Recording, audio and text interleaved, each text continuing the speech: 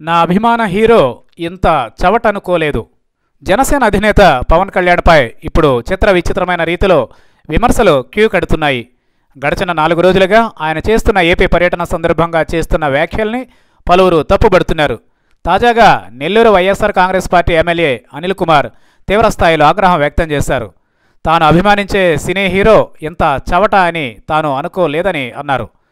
పవన్ కళ్యాణ్ చేసిన వ్యాఖ్యల్ని తప్పుపట్టిన ఆయన ప్రజారాజ్యం నుంచి బరిలోకి దిగిన చిరంజీవి ఎన్నికల్లో ఓడిపోగానే ఆయన్ను మోసం చేసిన తొలి వ్యక్తి తమ్ముడు పవన్ కళ్యాణేనని విమర్శించారు.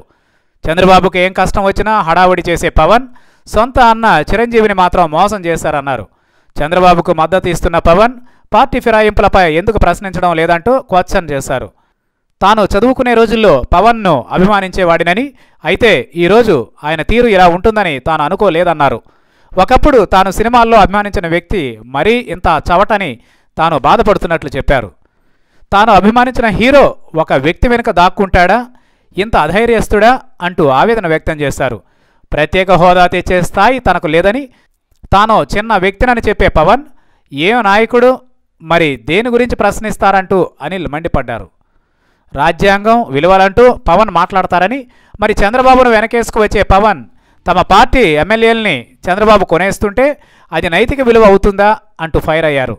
జగన్ గురించి మాట్లాడే అర్హత ఉందా అని ప్రశ్నించిన అనిల్ తనకు ప్రత్యేక హోదా తెచ్చే స్థాయి లేదని, తాను చిన్న వ్యక్తినని అంటున్న పవన్ ఏం నాయకుడు అంటూ మండిపడ్డారు.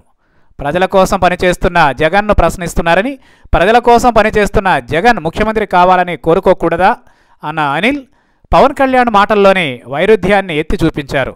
తన గురించి ఎవరైనా మాట్లాడితే ఒప్పుకోనని అంటారని, కానీ ఆయన మాత్రం ఊళ్ళో వాళ్ళందరి గురించి మాట్లాడతారని అన్నారు. అలా మాట్లాడుతూ ఉంటే చేతులు కట్టుకుని కూర్చోవాలా? ఏపీలో అవినీతి పెరిగిపోతుందంటూ జాతీయ మీడియాలో కథనాలు వస్తున్నాయని, వాటి గురించి పవన్ ఎందుకు మాట్లాడడం లేదని ప్రశ్నించారు. పవన్ను ఉద్దేశించి ఎమ్మెల్యే అనిల్ చేసిన వ్యాఖ్యలు ఇప్పుడు అందరి దృష్టిని ఆకర్షిస్తున్నాయి.